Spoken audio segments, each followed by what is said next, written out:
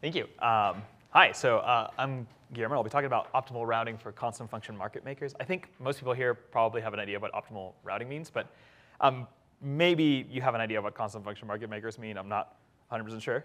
So this is work done jointly with Alex Evans from Bain Capital Crypto, Tarun, who's right there, so blame him if there are any problems with the presentation, any typos especially. And then Stephen Boyd, who's at Stanford University, and Tarun is at Gauntlet. Cool. So I guess with that, let's do a quick overview.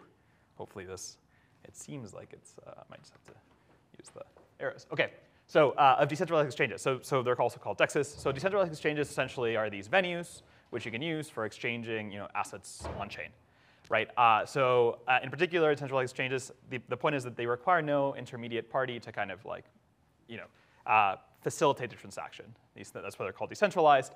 And in particular, these decentralized exchanges are the main venue for trading assets on blockchains. So blockchains such as, for example, Ethereum or Solana.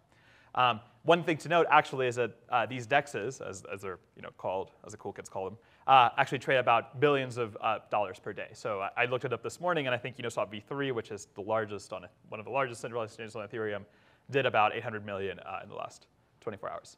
So, OK. So usually, actually, what we find is decentralized exchanges are organized as a very specific type of automated market maker called a constant function market maker, or a CFMM.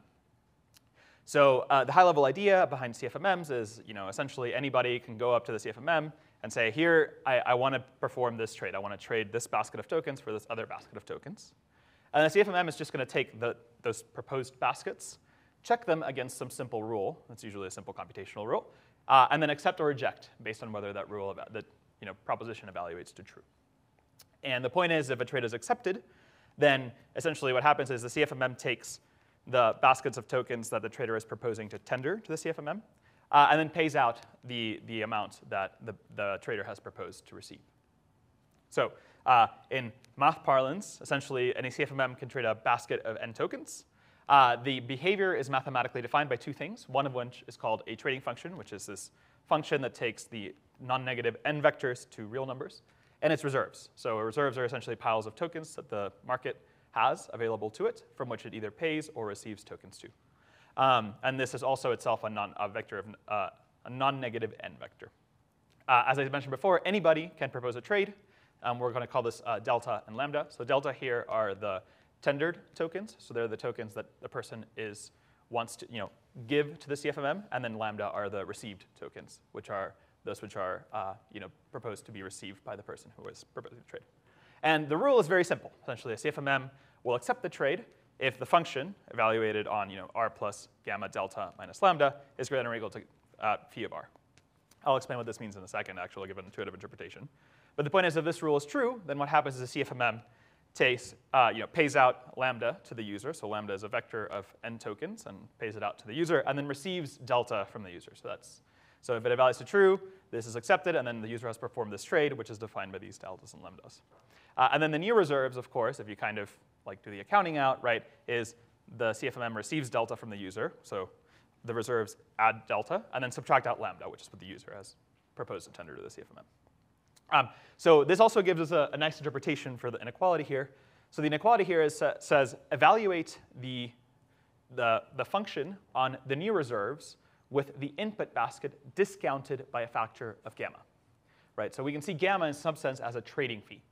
Right? The CFMM receives more than it actually evaluates the function on. So therefore, intuitively, that means that we have it receives a percentage higher than actually it gives out to the user. OK. So there are many examples of trading functions. Probably the most common is, which is used by Uniswap V1 and V2, and in some sense V3, but in a weird, complicated way, is called the constant product market maker. So actually, if you had come up with this equation back in around mid-2018, and you had put it on chain, you'd probably be a billionaire right now. Unfortunately, for most of us, this wasn't recognized until far later. But yeah, so this is a very, very common and popular, I would say by far the most common such trading function. And then there's, of course, more other weird generalizations. So an example generalization from this kind of 2-token case to the n-token case is called the geometric mean market maker, which simply takes the weighted geometric mean with weights w. But there are many, many others. And in fact, they can be actually quite complicated. So the point is here we just have some trading function. We're only going to treat it as an abstract object. And actually what we're going to do is we're only going to use one major property of this function, which is that the trading function phi is actually concave. So weirdly enough, this is like, usually when someone tells you, oh, this thing is concave, if someone comes up to you in the street and tells you that, you'd be like, OK, this is like a magical special case that just turned out to be right. But actually, it turns out in practice, this is almost universally the case on chain decentralized exchanges. So there are, of course, other natural generalizations. So you don't actually have to consider trading functions at all, in fact. But we can get to those later, hopefully on a whiteboard as opposed to a talk. Cool. OK. So now we're going to talk about, I've been saying, OK, great. This is optimal routing for constant function market makers. Talked about the constant function market maker part. Let's talk about the optimal routing part. I'm about to introduce a little bit of notation, so I apologize. But I think it'll be worth it in the end, I guess, depending on who you are. But OK. So first of all, why the hell do we care about routing, right? Like you could say, look, I just want to trade A for B. All I do is I just put it on an exchange. So first things first, even on a specific chain, there's actually many CFMMs, not just one. And in fact, not only are there many CFMMs, like on the orders of thousands of tens of thousands, but in fact, actually, they overlap in the tokens that they actually are allowed to trade. So for example, let's say I want to trade some token A for some token B. Right? The obvious thing to do would be, OK, let's go through all of the CFMMs, which trade token A for token B, and find out which one gives me the most for whatever I'm trying to put in. But how about other paths, right? Like what if I trade token A for token C and then token B? Or token A for token D and token B. Oh, crap. And what about if I can split it across all three of them? Like, things get very complicated very quickly, right? And this kind of, if you're not careful, has a taste of this exponential blow up. If you just look at it naively, you're like, oh, crap. Like, am I going to have to do crazy search things? Things get very, very complicated very quickly if you just kind of think about it in this just very general sense. OK, so the usual trick that I would say actually is almost cheating is let's write it as an optimization problem, and then see if we can turn it into a form that we can solve in some useful sense. So here's where I introduce notation. So again, slight apologies, but hopefully it'll be worth it. So we're going to have not just one CFMM. In fact, we're going to have a network of CFMMs. And we're just going to label them 1 through m. And the index I will be fixed. So here, whenever I talk about I talk about a CFMM specifically. And the network will also have n tokens. So there's possibly many tokens, right, in this entire network. All of them, let's say, are labeled 1 through n in this kind of universal index. So when I talk about token whatever 3, I'm talking about token 3 in the entire network of CFMMs. Some CFMMs might trade that token, some might not, but there is this global labeling that we're interested in. Every CFMM will then trade a subset, which we're going to call of ni of the token. So ni obviously is less than or equal to n because it can't trade more than there are available to the network. And then I'm going to define exactly how the subset connects to the big global set in a second.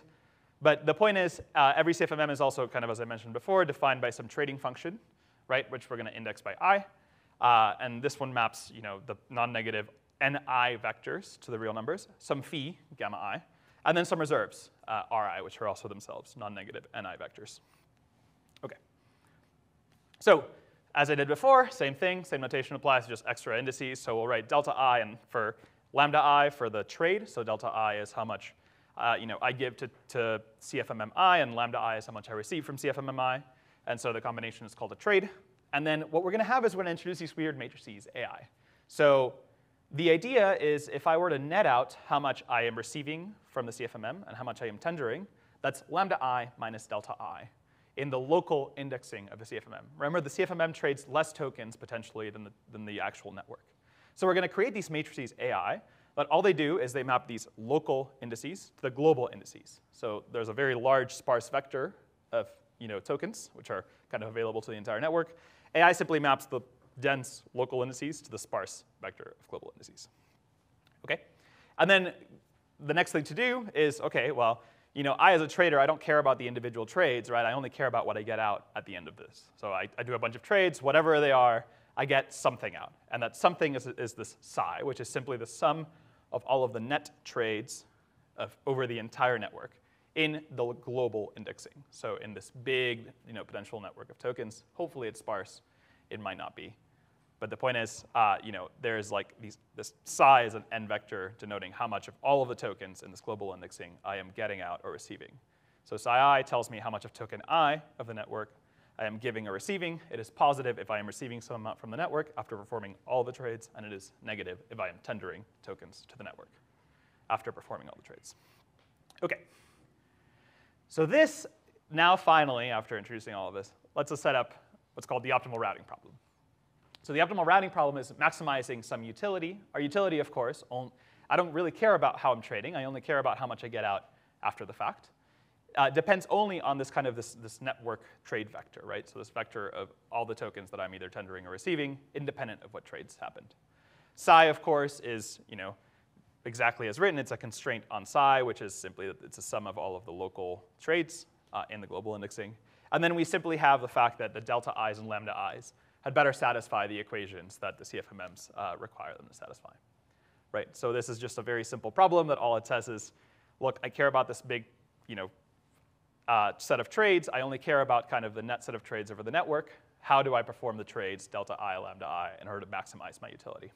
And here, the utility u is a function mapping n vectors to the real numbers, actually the extended real numbers. So here, I denote negative infinity as values which I am infinitely sad about, right? So in other words, they're what people usually call constraints. So anything that evaluates to negative infinity means that I would literally rather do anything else. OK. And so the point is, actually, if the utility function u is concave, which actually almost universally it is for all the things we care about, then the problem is convex. Right? Essentially, why? Because we're maximizing a concave function subject to a bunch of linear equalities and inequalities. And then remember that I said that these phis, these phi i's, are concave. Right? So a concave function greater than or equal to a constant yields a convex set. So that is a convex problem. OK? So what are some example utility functions? I claimed, look, these are kind of all of them are concave. Well, so if we have private valuations of individual tokens given by C, then a pretty classic utility function is take the inner product of my private valuations with all of the tokens. Another one is liquidating a basket of assets. So if I have a basket of assets delta in, then I want to liquidate them to a given token j. Right? So here, essentially, u of j says maximize psi j, and I here is an indicator function that is 0 if the condition inside of the parentheses is met, and negative infinity otherwise. Same thing happens as optimal arbitrage, which means I don't want to tender any tokens into the network, but I want to receive the maximal amount out subject to my private valuation. And you could have pretty complicated things like the Markowitz mean type, Markowitz portfolio style optimization problems, where I want to trade assets in order to kind of maximize some Markowitz style utility. OK, so fine, we talked about the problem. So what about the properties of the problem, right? This is kind of the traditional thing to do is we talk about a problem, we want to talk about like what it means. So first things first, the problem is convex, which means that actually, roughly speaking, for most things that we care about, it's easy to solve in practice. So for moderately large n, where n can be here in the thousands, and moderately large m, where m is in the tens of thousands, it's actually an easy problem to solve. I can solve it in under a second on a common laptop. So the problem also lends itself very nicely to general decomposition methods. So you can decompose these things to kind of get very trivially parallelizable algorithms across all CFMMs, and so you can get even faster and better solutions as needed. And so in order to see that, actually there's additional work with Theo Diamandis from MIT. See an open source Julia package, which is called cfmmrouter.jl. OK, so what I will say is, remember I was talking about this exponential blowup. Even though it's convex, this problem actually has very non-trivial kind of solutions. Like the solutions are not obvious. Right? If I kind of came up to you and told you this, you'd be pretty surprised that this was optimal. So here on the left-hand side, so the objective is to liquidate some amount t of token 1 for token 3. So on the left-hand side, we have CFMMs. We have edges, which connect CFMMs to which tokens they trade. And then the edges are essentially dashed if you will actually not trade with that CFMM. They are red if you are tendering tokens into that CFMM, and they are blue if you're receiving tokens. So at t equals 0, all we're saying is we want optimal arbitrage. Right? We want to receive the maximum amount of token 3 while tendering nothing to the network. And then you can see that kind of one CFMM tenders, and then the other one receives, and so you have this kind of cycle where if you net out everything, you end up with positive amounts of tokens without actually putting anything in the network. So if you want to trade 20, actually, some of the cycle directions reverse. Right? So now actually you trade with both of them, but you trade with both of them in the same direction. And then if you trade with t equals 50, then you get actually fairly complicated results where you're tendering to some CFMMs. Some CFMMs are actually tendering to other CFMMs and then themselves receiving stuff. Right? So it's like looks like very combinatorial, very weird, but it turns out because it's convex, we can easily solve it. OK. And so there's this notion of general optimality conditions. I won't talk about them I'll very quickly talk about them. But the point is, if you write out your Lagrange multipliers, take your gradients, you do all your vegetables, you do everything right, you come out with this very nice, quasi-nice set of inequalities. Potentially say something like, the gradients of the phi's individually must themselves be within a factor of gamma, up to a constant multiple, of the supergradient, or in other words, the gradient of u at 0. So, and then these gradients of the phi's can be interpreted as the marginal prices of the individual markets. So if we apply this to the no arbitrage condition, actually here that plus sign should be a minus sign, that's on Tarun, then we can apply the same condition from before. So in this case, there exist non-negative multipliers such that essentially the prices are within a factor of gamma of these like global these G's, these global market clearing prices, right? So in other words, we say like there's no arbitrage when all of the individual CFMMs are themselves within some bounds of the this global network price. So the idea is kind of similar to a market clearing price or things like that. The idea is it's consistent with all of the CFMM's prices as given.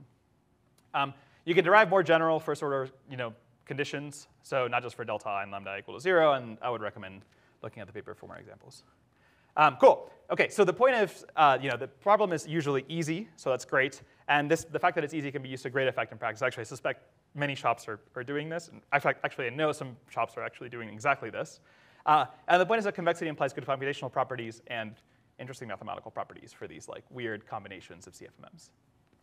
Cool. And then I'd like to quickly acknowledge Theo for doing the very, very first pass of these slides and for also helping out with software implementations. Awesome. Thank you.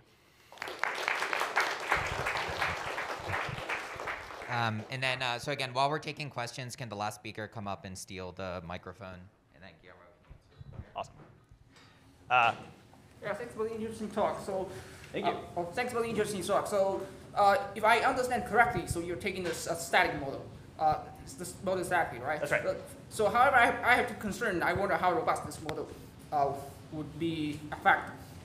The first, say, these markets are pretty volatile, and if you go to this DEX, there's a slippage. You ask for slippage tolerance. So basically, maybe, and also we have, the previous two talks, we have seen there's block time. So these right. Transactions cannot be executed instantaneously. So they might. They actually can. So okay. The question was essentially. Like this seems to be a static model, right? We have these reserves that are fixed, and we have these fees that are fixed. Question is, how does it actually happen in practice? So actually, in practice, Ethereum lets you execute all transactions instantaneously. They're executed atomically. So at every point in time, when you know what the reserves are, you can actually execute all of the trades atomically. There are cases in which you can't, which is fine too. So this is like, for example, across different chains, if you're trading across CFMMs across many chains, you could actually have weirder things too, where different trades fail. But in Ethereum and similar ecosystems, actually, your transaction gets executed atomically, and it either goes all together at once or it fails at some point, and the entire thing reverts. That means you account for the loss if the certain transaction fails, the gas fee or you paid, right? That's right. So obviously it's not what we do. So this next issue, and you should be paid. The second point is that you utilize the same pool multiple times. Then when you utilize when you do the transaction second time, it's I saw the phi is static, right? But the phi is actually depending on the ratio of the existing assets in the liquidity pool. So that's actually implemented via the RIs. So the RIs can change across the transaction. This is only for a single transaction that you're executing right now with the data available. Can I suggest, can we take more of this offline? Yeah, absolutely. I gathered I saw a couple more hands. Oh, cool. Do you want to take the gather question first? So how does, for practical applications of the t equals 0 example, you need to use flash loss or have some. So that's actually correct, yeah. So I did not talk about how to actually execute these, kind of this optimal trade sequence. That's discussed a little bit in the paper, but it's actually, it's an important issue. Usually, actually, the way they're executed is by solving some flow type problem. But you can do it. It's surprisingly easy, but it depends also on the semantics of the blockchain, which is why we don't actually discuss them in this paper. In some blockchains, you have flash loads, in some objects, in some you might not. You might have other things. So we kind of punted it to a second paper. And then we'll take one more. Sure. Thank you. So I was wondering, if you think about like platforms like Coinbase and Binance, I guess they use like classic order books. That's right. So I was wondering if they can combine this because they might want to do like a smarter routing So you can, right? So order books are essentially piecewise linear CFMMs at a fixed time. Oh, I see. So Combine this in this setting? So that's right. So they would just be another phi. Right. So, but it does have to be fixed. This is a really important point, is that the reserves are fixed and the current state is fixed, which is not always true in order books. There's weird cancellation stuff that happens. Okay, I think that's the last question I could take. Cool. So, okay. thank you. Thank you. And then Nicolaj will give